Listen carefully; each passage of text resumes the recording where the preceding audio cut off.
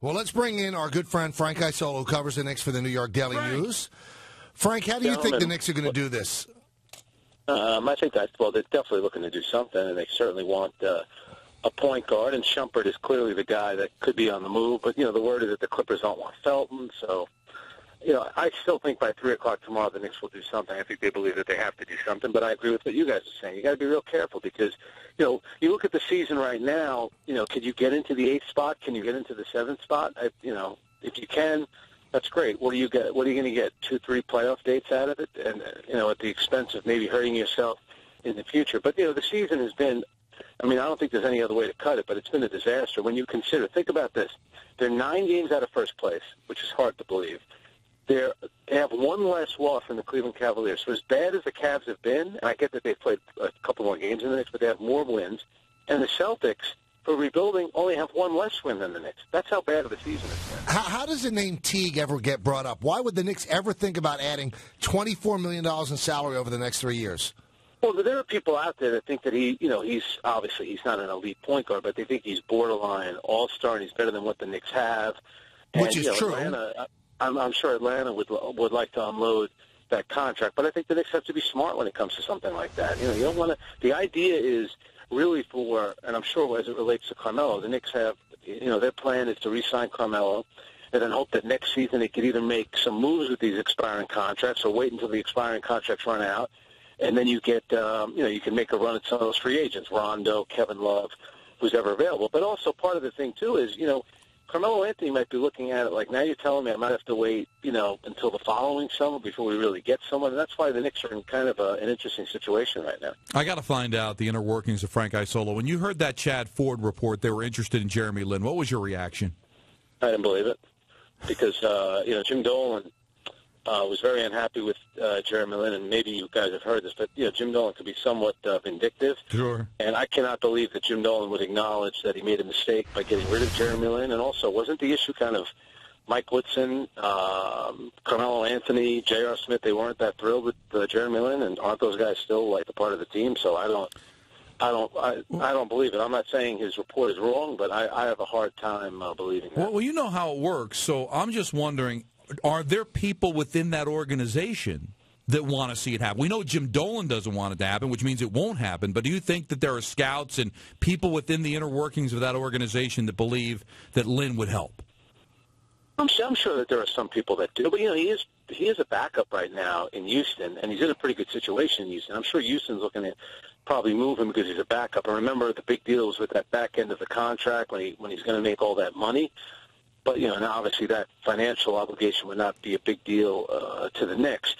But, him coming off the bench in Houston, you have him and Omir Asik. That's pretty good. There's not a lot of teams that start guys like Jeremy Lin and Omir Asik, and Houston has them coming off the bench.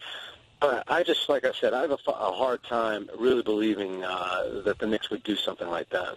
All right, now the biggest concern for the Knicks as they try to implement this plan, which we don't know what it is yet, is that Carmelo has to be part of that plan. So let me ask you this, Frank.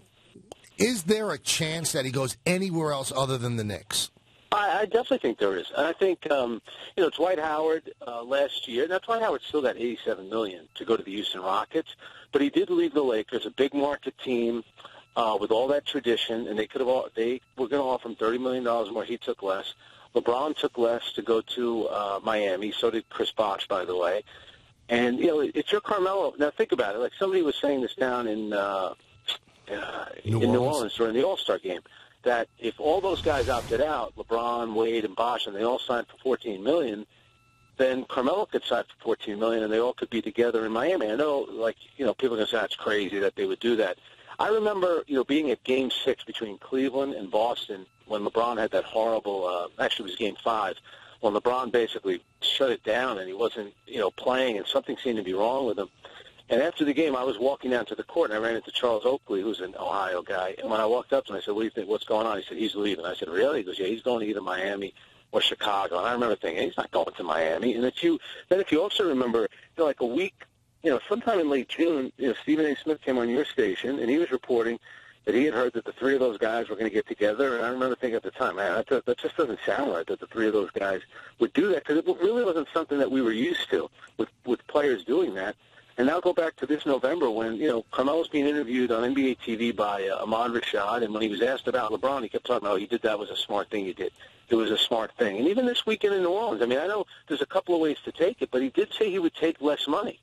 And I think he's meaning, he would take less money from the Knicks if it would help them out. I still find it hard to believe. But if he's willing to take less money, doesn't that mean he's willing to go someplace else? The Knicks have 20 wins. There's no other way around it. If he really is that obsessed with winning, and he says that he is, and he's got a ton of money, and he said, I'm going to get paid no matter where I go, if he went to a place like Miami, is he putting himself in the best position to win a championship? I'd have to say he is. Okay, but, I mean, there's a couple of things here.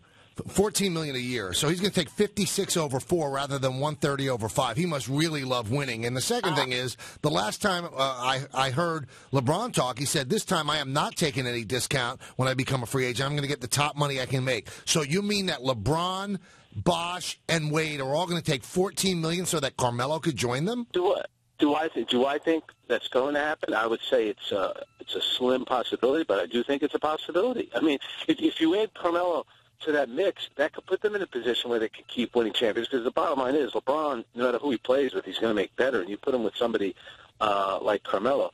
Listen, Mike, if you're asking me what do I think is going to happen, I still think Carmelo's going to take the money in New York and he's going to get the max deal.